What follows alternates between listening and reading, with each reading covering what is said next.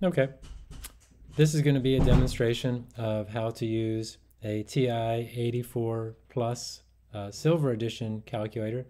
If you have this one, great. If not, all of the other ones should be the same. Hopefully, if not, they should be similar. And I'm demonstrating how to do scientific notation calculations using a TI calculator, graphing calculator. I've got my problem right here.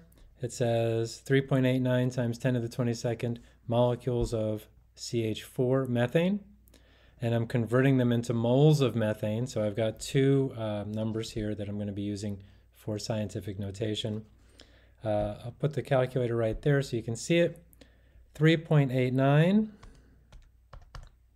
and then the trick is to help you get through doing the math in the easiest way possible is we don't type times 10 to the, you type EE, and EE is the blue right on top of the comma key. Yeah, there you go. And so in order to get the blues, you have to hit the second function. So I'm going to hit second, and then it does this little up like shift arrow, and then I'm going to hit the EE button, and an E appears. That E means times 10 to the, and next I have to put in 22nd. This number is your calculator saying 3.89 times 10 to the 22nd. Then I'm going to hit the divide by sign and do divided by 6.022 times 10 to the 23rd.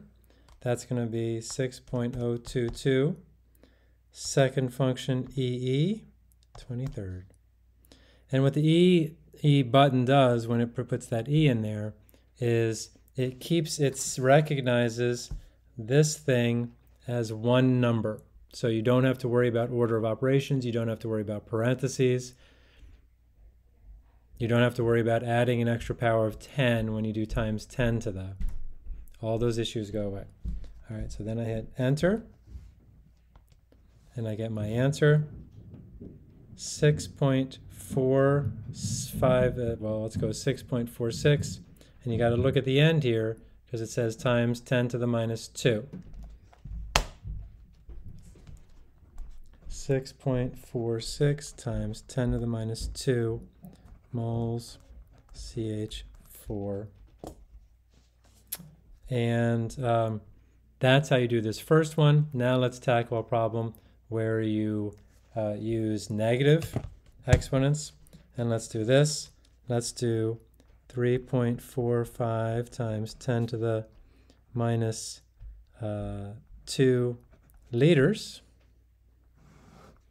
And then it's going to be multiplied times 0.100 moles of HCl per 1 liter. So another typical calculation that we do.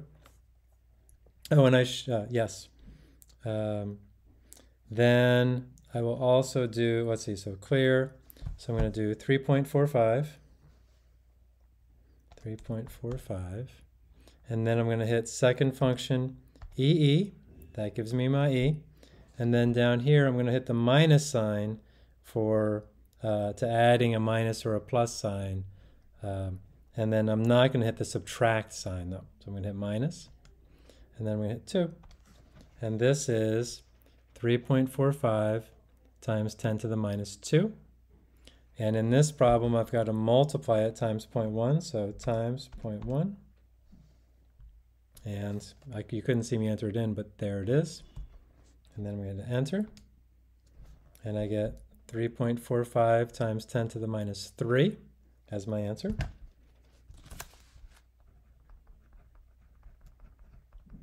And that would be, my liters cancel out, moles of HCl.